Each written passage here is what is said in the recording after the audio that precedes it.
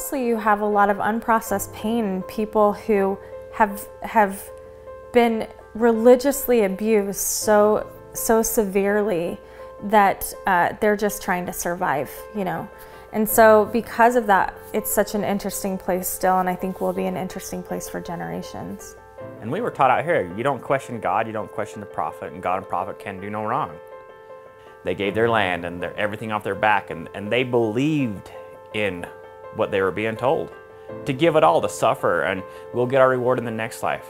And it could happen to any church. It could happen to any world. We can be scared and manipulated into obedience anywhere. And at the end of my dad's life, he sat on the edge of his bed one night and cried and told me how bad he felt that he had put his children through this.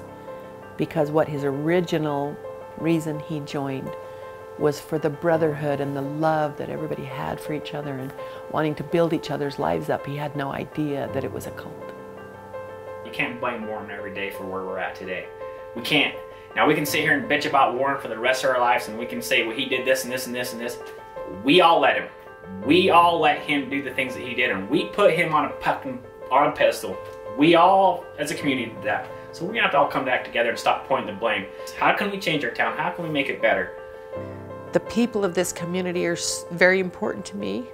I don't get along with all of them. I don't have association with all of them, but all of them I know have a part in creating what happened, and they also have a part in getting through it.